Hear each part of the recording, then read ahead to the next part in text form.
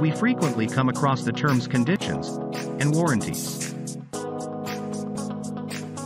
Have you ever wondered what it means and are the differences?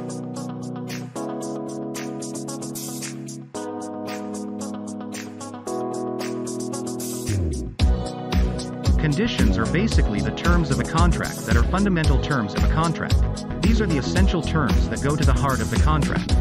On the other hand, warranties are secondary and lesser important terms of a contract. This means that there are different consequences upon a breach of the contract terms.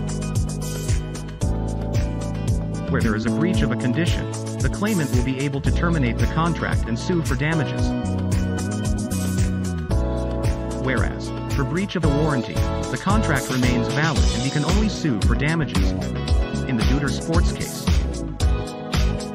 there was a term that stated, products which are in competition with Deuter's products may not be sold without prior written consent. The defendant breached that term and the issue was whether the breach was a breach of a contract term that was a condition or a warranty. The court held that the term was a warranty and Deuter had no right to terminate the contract even though it was breached by the other party. So now you know what is a condition and a warranty.